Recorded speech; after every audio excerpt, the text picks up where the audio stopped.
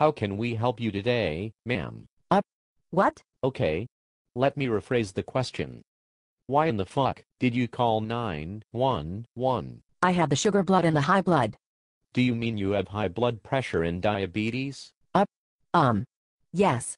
What you said. Those are not complaints.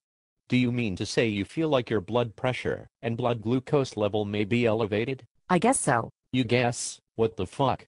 If you do not have complaints, then why in the fuck did you call 911? Because I need to go to Bentop. Let's check you out first, and then we will decide where we need to take you. My partner is going to check vitals, do an EKG, check your blood glucose, and get a rectal temperature. Okay. What medical history do you have? I don't know. Do you take medications? I don't know. Have any allergies to medications? I don't know. Just take me to the goddamn hospital right now. Calm the fuck down, or I will have PD dispatched. My partner has just informed me that your blood pressure is 120/80, your heart rate is 80 and regular, your respiratory rate is 16 non-labored, and your oxygen saturation is 100% on room air. Also, your 3 and 12 lead EKG showed normal sinus rhythm. Your blood glucose is 94, which is normal. Stand by for the rectal temp. That feels funny. But kind of good too. Your rectal temp is 98.6 degrees Fahrenheit. So, now will you take me? No, we can take you to Southwest. I need to go to Bentop because my daughter is in the ER waiting, and she needs company. Also, I need to get my prescriptions refilled. Fuck no, we are not taking you to the med center. You have to take me where I want to. Like hell we do.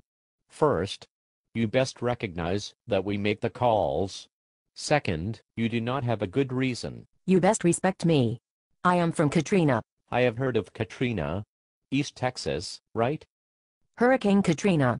You're being a smartass. Oh, yeah, now I remember. Bill White's biggest mistake ever. Do you plan on going back to New Orleans? No.